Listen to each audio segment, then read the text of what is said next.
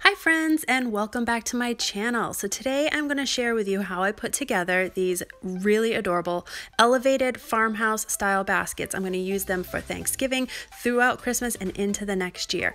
Let's get started with the supply list that you're going to need. All right, so these are the supplies you're going to need for this project. These are two of the little essential baskets. They are over near the storage section. I bought two of them. Whenever I see these, I like to grab a couple of them because they are great for multiple projects. Also, I have some of these glass candlestick holders. I have these down in my basement stocked up, but they are from Dollar Tree, so I'll use a few of those.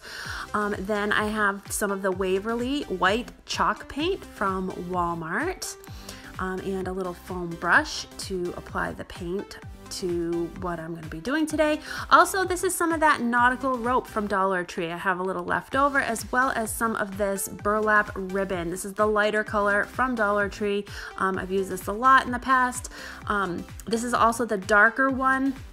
Both of these I have left over from previous projects, so we're going to use those. Then I found these really cute little Jolie's Boutique. They are a little knit floral sticker. This is the first time I've seen them from Dollar Tree, so I figured I would pick up two of them for this project. Also some scissors and some hot glue and a hot glue gun. So let's get started. So the first thing I'm going to do is I'm going to take my white chalk paint that I have here, and I have a little container that I put some of the chalk paint in. We're just going to do a quick coating of this chalk paint on these glass candlestick holders. And I'm going to cover the entire thing, top and bottom. If you need a second coating of this paint, it does dry quickly, so you can go ahead and just let that dry and do a second coating. All right, so while these are drying, I'm going to start working on my baskets here. I have these little cute baskets. I'm going to take this ribbon that we have from the Dollar Tree, and we're going to line the inside of the baskets with this little burlap ribbon. Okay, so I found out that it's definitely easier to cut this ribbon into smaller pieces to work with it if you're trying to line this basket. I tried to do it before with a full roll, and it just doesn't lay right on the inside. So cut it into pieces, add some hot glue, and just stick that hot glue right into the mesh of the wire baskets. And we're just going to continue to kind of work around in a circular motion all the way around on the inside, covering the entire inside of that basket with our ribbon.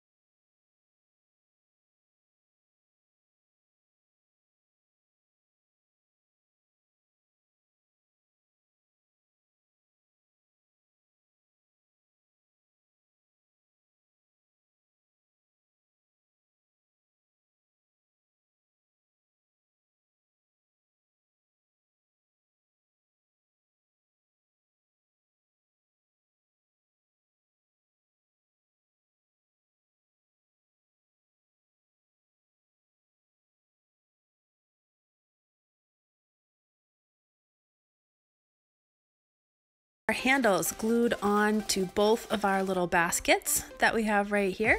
And now we're gonna start working on the next step, which will be adding the little base to this little basket, which is these little candle holders. And I'm gonna just take some hot glue, put it right around the top portion of the taper candle holder. And I'm gonna flip this upside down and just place it right in the dead center of the base of the basket. Just hold it there until it sets. Put that one aside, and I'm gonna do the exact same thing on the second basket. Just put a little hot glue and place it right down dead center into this basket, just like that.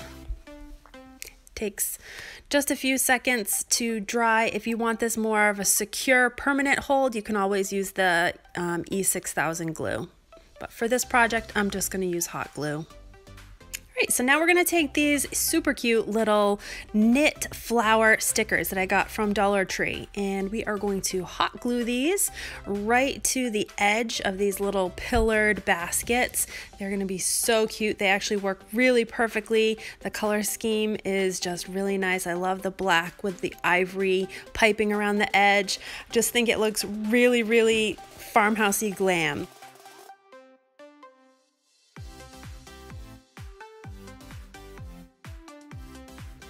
Okay, so here are the finished elevated farmhouse style baskets. I actually stuck them out on my dining room table.